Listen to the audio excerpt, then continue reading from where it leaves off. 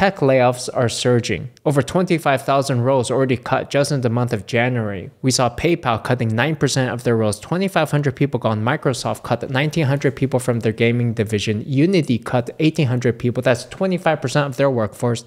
Amazon Twitch cut 35%, Discord cut 17%, and there's a whole string of other layoffs in the tech industry here. We have a tech jobs chart here showing a notable decline in tech roles according to Indeed, where jobs in software, IT, and information has just gone downhill. Coding may just be dead. Now may be a good time to consider a side hustle or learning new skills to take your career or productivity to the next level. Allow me to introduce you to Skillshare, our featured sponsor of the day. Now, email marketing is one of the most powerful tools today, which you can actually learn right now with a class on Skillshare. This year, invest in yourself. So if you haven't tried it yet, Skillshare is the largest online learning community for creatives, featuring a world-class community that connects teachers and members with thousands of classes on topics like marketing, entrepreneurship, video, business, and productivity. Learning Paths is one of their newest features. Their handpicked classes meant to be taken in order that build on one another, reinforcing lessons. So this one here walks you through building an email marketing strategy where experienced marketers will teach you everything you need to build your subscriber list from scratch to engage your customers. I know you're excited. Here's the good news. Just for Tech Lead viewers, the first 500 people to use the link in the description below are getting a free 1-month trial to Skillshare. Get started today. I mean, we're talking massive fundamental changes underway here. I tried to warn you guys. I made these videos. Coding is dead. Apps are dead. And what do you guys do? You just sat back, laughed at me. My concern here for your safety is that I may be vastly smarter than you and you don't acknowledge it. Now, amidst this backdrop of tech layoffs, this comes at an interesting time when so many YouTubers are quitting, retiring really rich. So there's this wealth gap between 9-to-5 employees and influencers, which is something I've talked about before, where we have these two classes of people, right? Half of millennials are basically poor. They can't afford anything and they're stuck in these dead and 9-to-5 jobs. And the other half, they're raking it in with Lamborghinis and Gucci and Rolexes, living in these mansions, traveling all the time. And isn't it funny we now have the social media trend that watch me lose my job on TikTok? And so tech workers are filming their layoffs and sharing them on social media for views. So while their 9-to-5 jobs are burning down, their social media channels are thriving. And you see these people finally wakening up to that.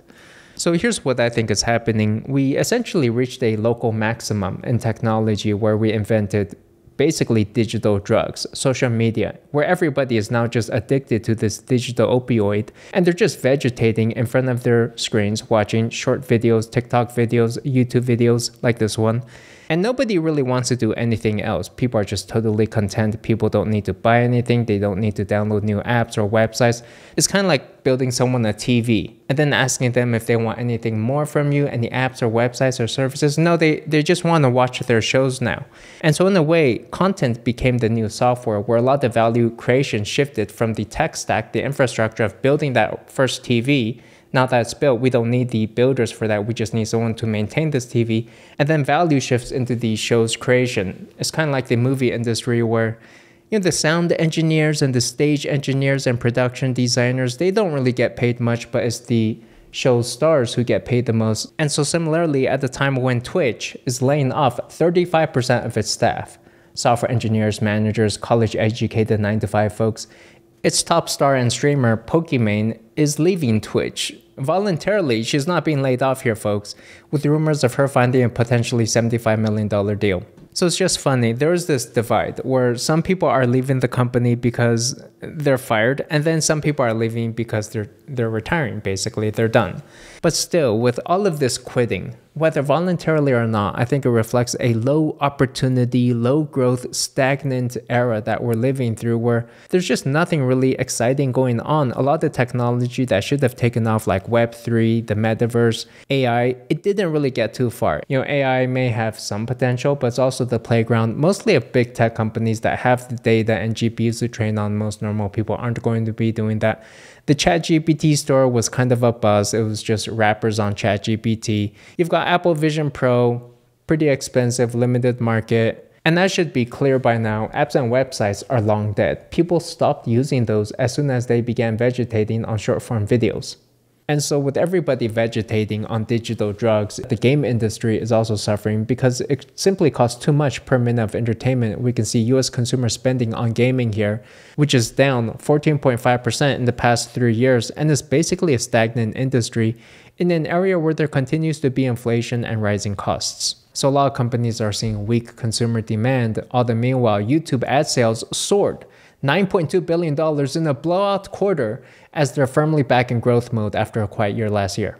On a wider scale, interest rates continue to stay high at 5.3%, which limits investment into a lot of these companies and salaries because investors can just get a 5.3% risk-free through treasuries.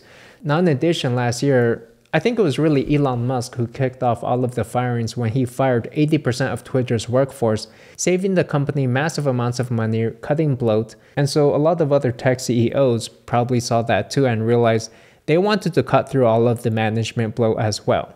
So Instagram here is also announcing they're cutting a level of management. The TPM role, or Technical Program Manager, is essentially being eliminated at Instagram in what Mark Zuckerberg called the year of efficiency aimed at removing layers of management. The result was thousands of layoffs last year and reduction in management ranks. And this effect was probably also compounded by overhiring during the pandemic, as well as hopes that AI can possibly help improve some of the efficiency of current workers, although general consensus seems that AI is not behind the current wave of layoffs. That is coming later on. Another potential factor behind tech layoffs is Section 174, a new tax bill that came into effect last year, which essentially made software engineering salaries non-deductible in the first year. You have to amortize that cost over 5 years with only 10% deductible in the first year. So a quick example, let's say you have a startup team that hires a team of engineers and it costs $1 million in salaries, but you also make $1 million in revenue. So net profit is say 0. But now with this rule, you actually owe taxes on $900K in the first year. And so now you have to find a way to get the money. You can't take a loan out because interest rates are so high. And so you just got to lay off people now. Now there are efforts to get this bill changed urgently as we speak to keep software engineering jobs in the US, but the industry is changing. These days, everybody and their dog is coding. Immigrants are coding. Fresh college grads are coding. ChatGPT is coding. It's becoming an oversaturated field where employers are realizing they don't need to pay you $300 to $500K and free cafeteria food for 2 hours of work a day.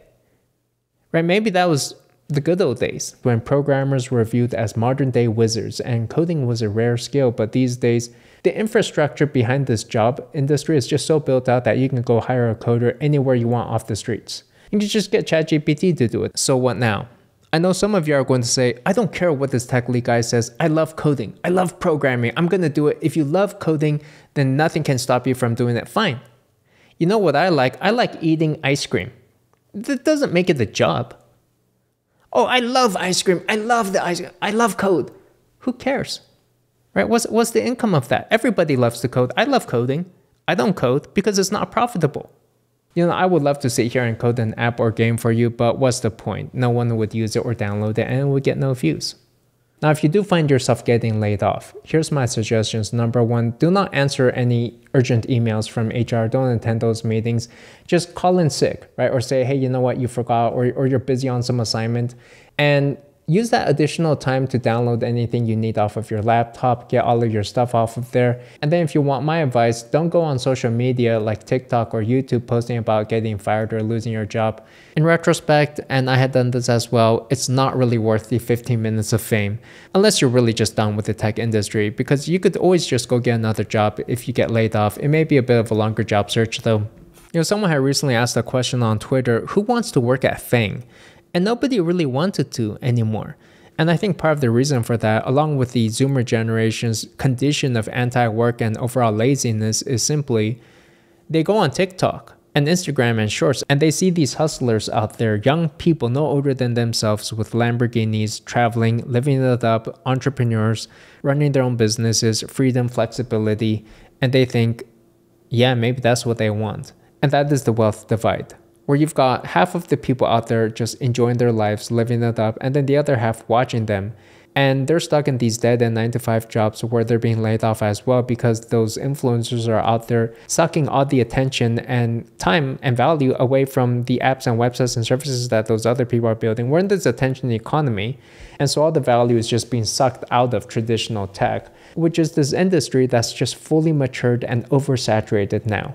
And the workers at these tech companies with their valuable 2 weeks of vacations per year, they don't really want to work too hard either because they see those influencers online living their free-flowing lifestyles, people like Pokemon getting their $75 million contracts. And they were the ones, these workers who had put in the long hours studying, staring at computer screens, grinding their lead code practice questions, going through hurdles and hurdles of interview questions and loops. They were the ones who were supposed to live the high life. And now they get to live the low life, and their life is about to get a lot harder too. Because the job of a software engineer is going to become like the job of a garbage man, like a plumber, like somebody working at a sewage plant for 12 hours a day because they can take it. There's too many workers, too many people are willing to take on that job. You've got too much competition. And as the working conditions get worse and worse, where each person now takes on the role of 2 or 3 other people who are laid off, it's not like we're going to go back to that golden era of software engineers where they were paid 300, 400K salaries and got free food, free money. No, that's over by now. That was a fluke of history when the internet was first invented, but that era is no more. And arguably the same oversaturation can be said for influencers as well. There's way too many people out there these days. You have to continually find new frontiers, greener pastures. You know what job I think is rare these days? Bitcoiner. There's not many Bitcoiners out there. Anyways, that's all I've got. Hope you enjoyed the video. See you in the next one. Thanks. Bye.